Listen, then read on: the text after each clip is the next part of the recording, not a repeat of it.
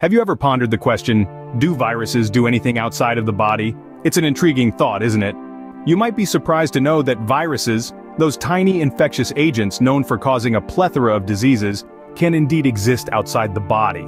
But what exactly do they do? Like an astronaut floating in space, viruses drift in the environment. They can't move on their own, they can't eat, and they can't reproduce without a host. They are, in essence, a piece of genetic material encased in a protein shell.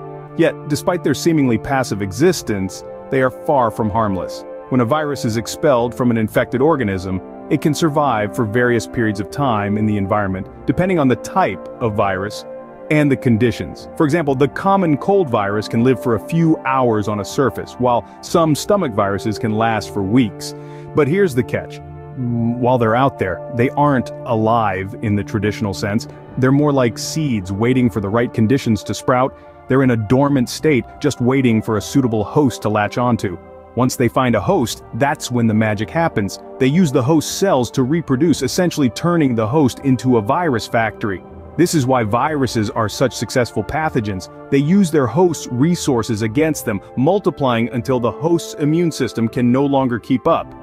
So viruses may seem inactive outside the body, but they're essentially waiting in the wings, ready to invade a host and reproduce. They're like spies in a war, silently waiting for the perfect moment to strike. In conclusion, viruses are incredibly adaptive and resilient.